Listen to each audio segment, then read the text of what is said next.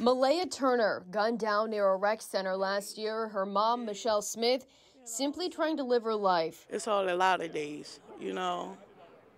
Today was one of them days. Without her little girl. That's my second child been murdered, you know.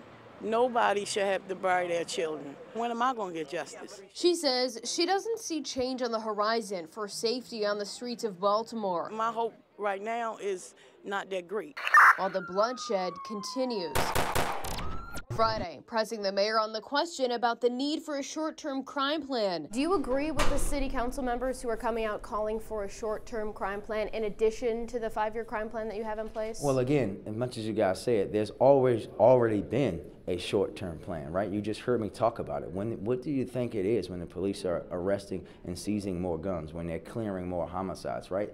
That's stuff that you can do in the immediate and the short term, and we have to continue to do more of it each and every day. This push comes after 6 council members demanding answers from the police department by June 3rd.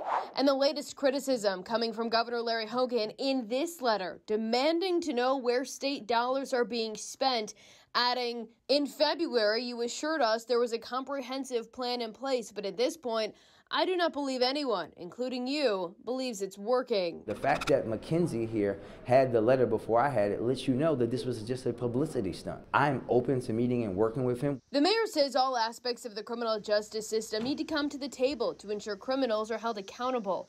It's an issue we've been pressing him on and other leaders for weeks, as questions loom about just how capable City State's Attorney Marilyn Mosby is to handle the number of cases in her office. Fox 45 News obtaining data showing homicide, major crimes, narcotics, and the shooting units all down prosecutors. Mayor Scott, are you concerned about the level of staffing that we're seeing in the current state's attorney's office when it comes to everybody at the table doing their job and holding people accountable? Well, I'm concerned about the level of staffing, not just there, but it's really across the board, right, in public safety. Mayor Scott says the crime plan is working, but the people living in the city don't all agree. A recent Fox 45 News informal survey asking viewers if they think the mayor, quote, is capable of getting crime under control shows 99% of people saying no.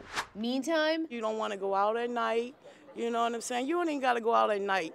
It's to the point where even during the daytime, you know, so you just living in fear, period. The growing sense of fear continues in Baltimore City.